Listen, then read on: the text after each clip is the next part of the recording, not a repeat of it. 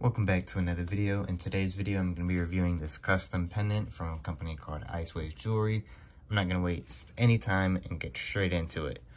So we're going to start with the bail, the pendant. This chain's mine. It's a 19 millimeter bail. Some companies will just give you a standard pre-made bail, and they'll just, it'll already be on one of the letters, and it'll be welded fairly cheap. I'll show you guys the welds on this one.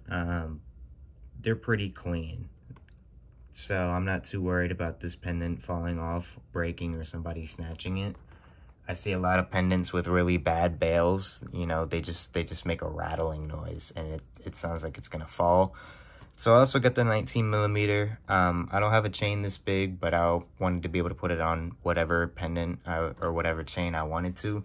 So if you want a bigger bail, you can ask for that. The bail's not too wide. As I said, you can change your bail, but for the pendant style, I like this. And so now we're gonna look at the pendant as a whole, the numbers. You got the layers. It's 3D with the drip font. Ola stones, prong set as usual. Really good shine on it. They're 5A CZs. I don't have my diamond tester on me right now. I'll probably do another video and show you guys. As I said, they are CZ, so they do not pass, but some people just like to see that. So you got the cage spiderweb back.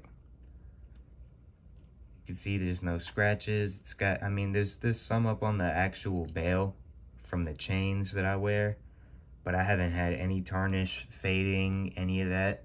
There is one stone missing. I've had this pendant for about 6 months, but it was totally my fault. I dropped it onto a countertop, a glass countertop, and it sent a stone out. But you can't really see it, so I ain't too worried about it. I'll go ahead and show you guys a little flash test. As you guys can see, this thing hits.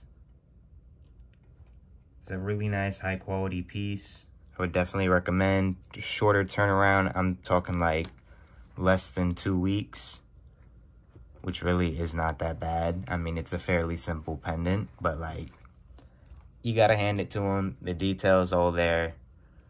The time, the turnaround, the price, I think it's $60 a letter, which isn't bad. And you get a pretty solid pendant. So go shop IceWave Jewelry.